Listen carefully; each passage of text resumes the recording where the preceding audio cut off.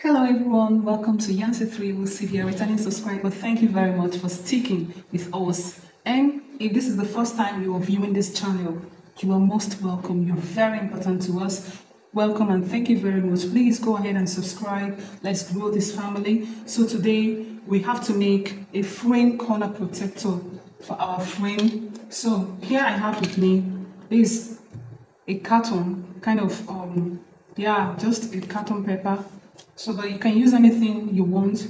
You can use a cardboard sheet, or you can use anything that is a bit strong. So for a bigger frame, I'm using this is 4 inches by 2.5, and for a smaller one I have 2.5 by 2 inches. So this one can take a frame of between 31 to 36 inches, that is a yard. So but this one is for smaller ones, and let's begin. First of all, I'm going to divide this edge into 4. Dividing it into 4, and here I have 4 inches, so of course into 4 will be 1 inch. So yeah, this is into 4, 1, 2, 3, 4. And from the center one, I'm going up by, let's say, 1/3 of the width. So I'll just go up by, let me use 1 inch. 1 inch. And then this is it. So I'll connect this point to here, this point, connect this to this, and this to this.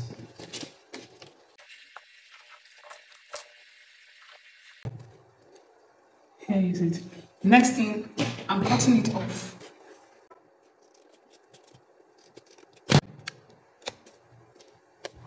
That is it. Then I'm going to curve this point. You can do it using freehand or with any curve thing, so but I'm going to just do mine with freehand.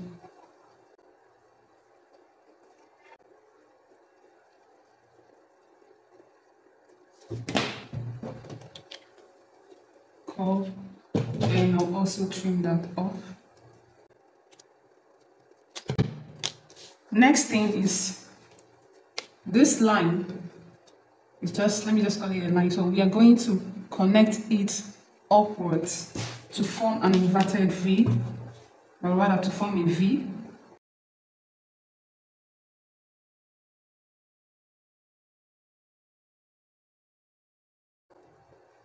Maybe you can see it. This is it. Next thing, I will take my tape rule and measure the edge of the frame I want to construct this corner for. And here we go. Let's say this is a frame. So I will take my tape rule and measure this edge. So this gives me 0.75. What I'm going to do is, here down, I will mark 0.75.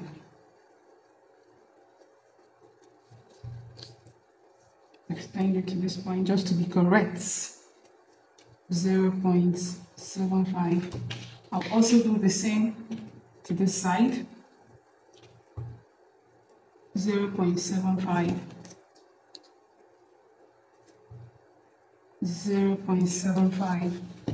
Then I'll take my ruler and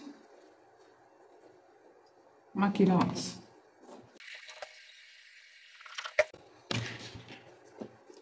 Can you see this?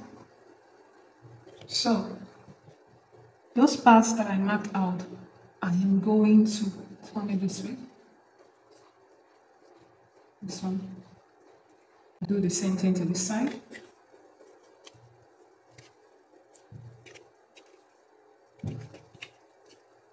So you can see now. And here we go. Very simple. So for this point, for this part, it's either you use your stapler, preferably stapler. You can use your stapler and staple it down, or you will use your gum. So I am going to use my top bond for this part.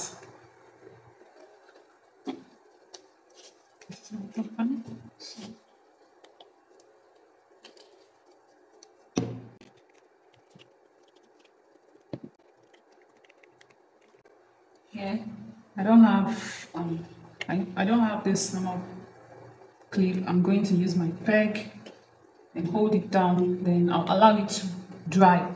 So you can see. Once it is dry, you also take your gum and apply inside very well. Apply your gum inside very well.